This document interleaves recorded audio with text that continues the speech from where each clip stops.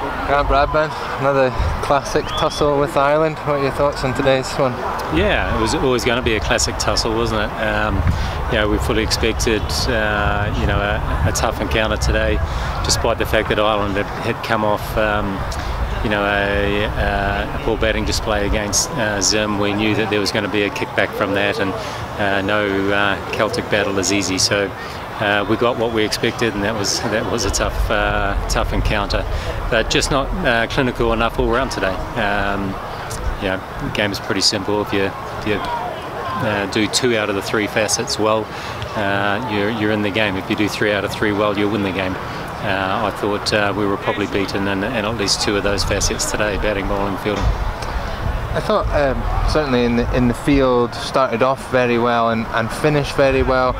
Pretty much a similar scenario with the bat. Would you agree with that? Yeah, look, I think the game was there for the winning.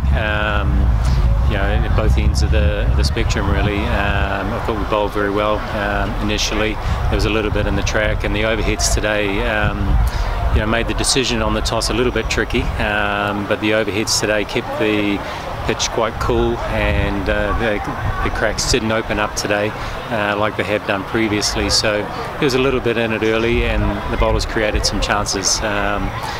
We were unlucky. We perhaps felt we had Balbirnie early. We had another run-out chance with him as well. So, those are the little fine lines that you've got to take, and I think they were quite key in terms of the total that they got. But having said that, the track was a good one. At half time, the sun was still not out and didn't really come out all afternoon, so there was no fear in terms of excess turn, or wasn't really slowing up or keeping low. So the opportunities were there to win the game with the bat for sure. Really proud of the fight that was shown in the lower order. But at 94 for 1, I think there was a platform to take the game deep into enemy territory. So obviously a few days off now, just to recharge and reflect on that one, and then straight shootout with the West Indies. Would you take on that at the start of the tournament? Yeah, absolutely. We set a mission to win this thing in our tour to Dubai pre-Christmas, and we're now 1 game away from making the final. So it's not doom and gloom. We'll take the positives away from today.